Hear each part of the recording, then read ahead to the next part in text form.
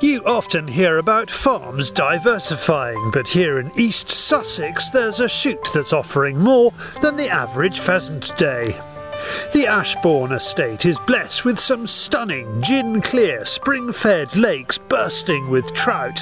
So to make the most of his 100 acres, owner Douglas Chalmers has created a very special challenge. We do a thing called a McDougal, which is the challenge, a bit like McNab in Scotland, but a down market McNab, where you've got to get a cock pheasant, shoot what you like, but get a cock pheasant, and over lunchtime you've got to tie a pheasant tail nymph fishing fly from the tail feather of the bird that you shot, and then you've got to catch a fish with the fly that you tied from the bird that you shot.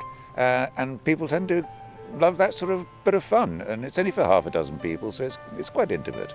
The McDougal has been around for about 6 years, and out of the 300 or so who have attempted it, only about 20 can claim to be a McDougaler and not a McFailure. The group here today are making their second attempt. They were the last visitors last season and the first visitors this season. You've got to be alive at lunchtime with a cock bird to your credit.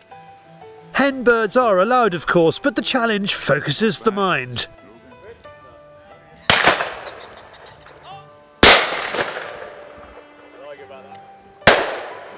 Ground game are not allowed, so this fox escapes through the line. The second drive gets another gun off the blocks. The third is right next to the lakes where they will be fishing this afternoon. One pheasant gets an early bath, but a lovely retrieve by Cassie ensures another gun has something to tie a fly with. Good girl. Let's get a quick update on who is still to shoot a cock pheasant. We've got Tom in the red shirt over there. He's got 4 cockbirds already.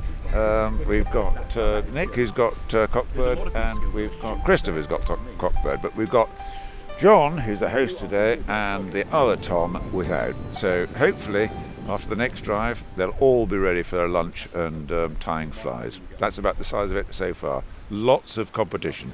In the shadow of Tent Hill, where King Harold pitched camp before the Battle of Hastings, the guns complete another drive, but this one has been fruitless.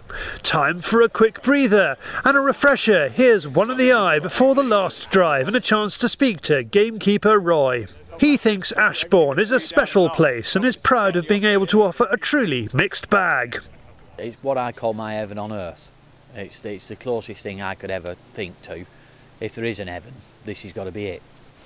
I do think people tend to find that they want something different, that's not just about big bag shoots, and of course very few people tie a fly. If they're a fisherman they might have tied a fly, if they're a shooter they might not, and then you get a bit of everything, you know. They get to tie a fly, they get to take the fly home. If they catch a fish, they get to take the fish home. So, you know, you've got surf and turf on your doorstep, haven't you? After a morning's shooting, there are 13 birds, plenty for all guns to have a go at fly tying. But in every class, there's always one, and Tom has brought a backup just in case he didn't shoot a bird. He's got some peacock feathers. Just take about 3 or 4, 5, doesn't matter, strands out. After a hearty lunch, it's nice to let the food settle with some intense concentration. The expression on the face when they catch a fish with a fly that they've tied, they've never tied one before, I mean, that's just fantastic. You know, that's like seeing a kiddie in a chocolate factory. It's, you know, you just can't get it. It's fantastic. So hopefully, you know, that's why they come back. Tuition is supplied by Douglas, who talks them through the fly tying. After about half an hour, all the guns, now rods, have something to be proud of. I mean, we had one person about 5 years ago who tied a fishing fly, said it looked like a bumblebee, never cast a line in his life, and he caught a trout first cast. So, you know, even I'm surprised on these days. The lake beckons and there is a real sense of competition. John and his brother Nick enjoy shooting and fishing and think the McDougal is a great way of spending a sporting day.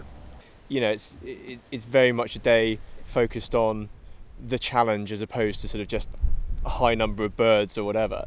But yeah, absolutely. I think it's the combination and the idea that you're actually aiming for something, and you know, we're all fairly competitive people, so put it all together and it's a good combination. We've got some guys with us who haven't done much game shooting or fishing before. It's a really good introduction. As you've seen, we've got the place to ourselves today, so no one's worried about making a fool of themselves. And for people on a budget as well, it's you know, compared to some of the shooting that's on offer there, it's a really good fun day and good value too.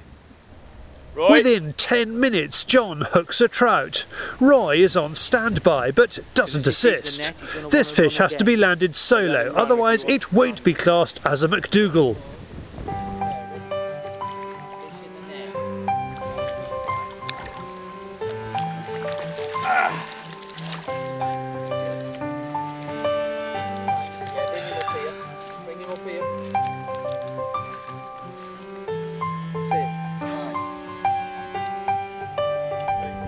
Well done, John! Although he doesn't know it yet, his fly will be taken off and presented to him at tea in a glass paperweight. This really is a shoot with a difference. Big bags it ain't, but for a group that wants some fun and to try something outside their comfort zone but within the comforting scenery of East Sussex, it's a must. If you want to attempt to join the elite group of people who can proudly call themselves an Ashbourne McDougaler, then drop Douglas a line, dougchalmers@aol.com, or visit ashbournecountry.com to see all the other sporting fun he offers.